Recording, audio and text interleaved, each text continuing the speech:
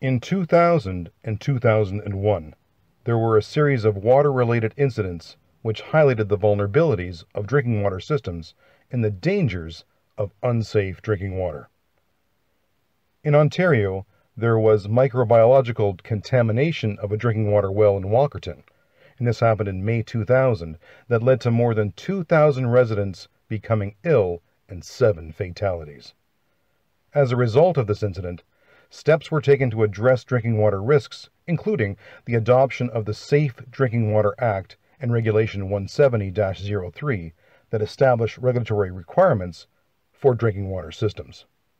However, in 2004, the Ontario Drinking Water Advisory Council found that these regulations were too cumbersome for small drinking water system owners and operators.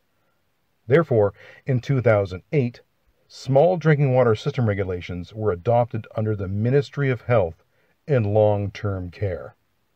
The approach in this legislation is risk-based and site-specific.